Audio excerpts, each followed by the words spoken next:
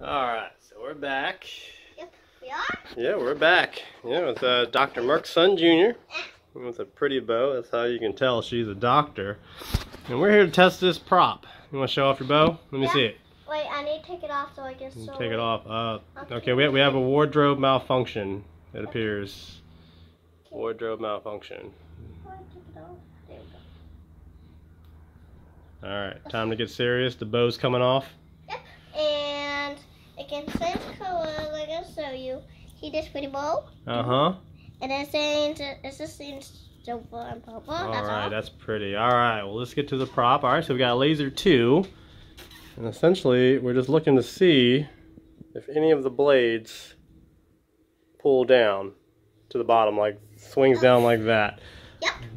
That would be an unbalanced blade. And what you would do, you would have to shave the negative side of the blade to get it to balance properly. Alright, so go ahead and give her a spin, Lara. Alright, that looks pretty good.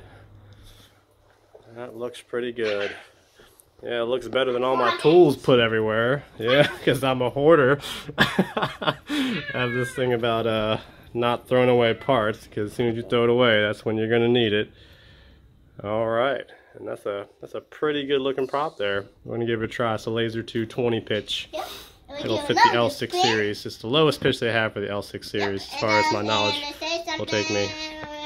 Alright, thanks for watching.